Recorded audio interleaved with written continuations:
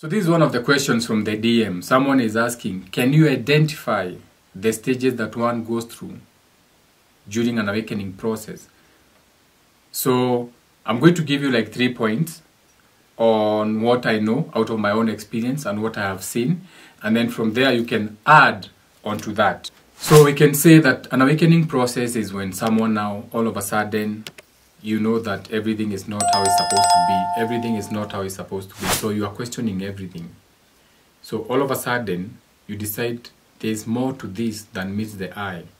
Now there's many ways that people come onto what you can call an awakening. And one of them, which is very rare, but it also happens, and in Kikuyu it's called kumonyogo, or this is a point whereby people just go insane. So all of a sudden, a person who was functioning normally in the society ceases or stops, and all of a sudden they become aware of things they didn't know before. So they start off speaking things that make other people question them.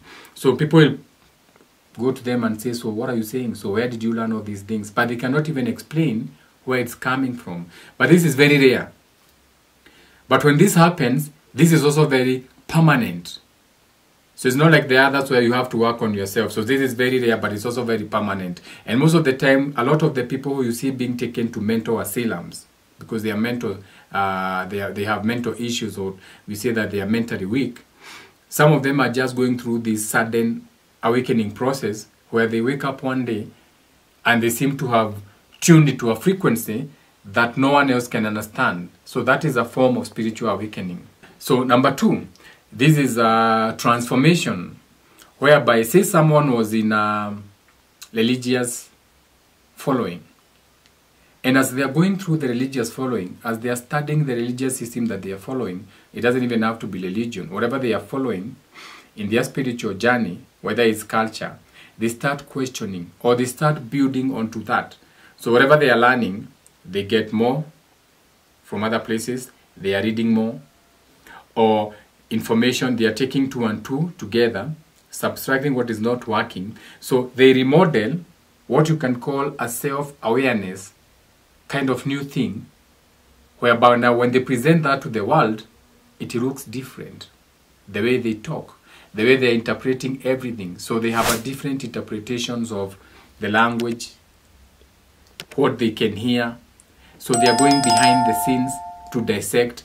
So these are people who, when now they are talking, they talk different. Not what they say, but how they are saying it. Not what they see, but how they are seeing the world. So through what you can call step-by-step transformation.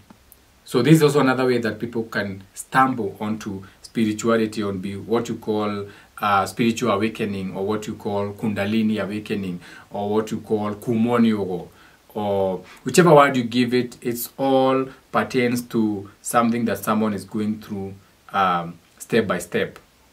Number 3, this is very common. So number 3 will be self-awareness, where people just become self-aware. So all of a sudden you are aware that whatever you are following, whatever you are doing is not working. You are aware that you have been living a lie. When you look at whatever you have been following, you can see that it is not working. Your grandmother never saw anyone walk on water. Your great-grandmother never saw anyone walk on water. In your whole life, you have tried it. You have sunk in the swimming pool, in the sea. So you have never seen anyone walk on water. So slowly, gradually, you start questioning things for yourself. You start saying, no, no, no. Just like Neo in the Matrix, who is taken by Morpheus and is told, this is the world like it exists today. He's in denial. He's like, no, no, no, no, no, no, no, no, no, no, no. This, so that being in denial, like, no, no, I cannot believe this is what I've been experiencing day in, day out. So by default, that person has raised their kundalini, or that person has become awakened, or to even use a better word, they are no longer in what you can call robotic kind of state. They are no longer just going through the flow. They become the glitch in the matrix. They are now awake to everything, the situations and the circumstances surrounding them. Okay, they are no longer numb. Now they start feeling more.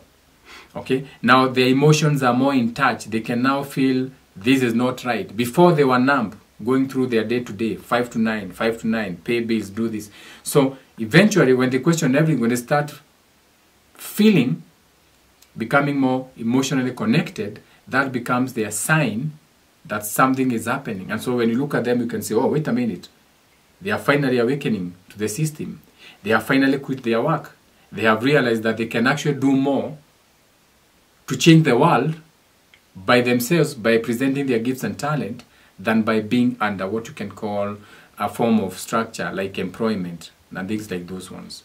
So those are 3 ways that I can give you on how someone can say that they are going through a spiritual awakening.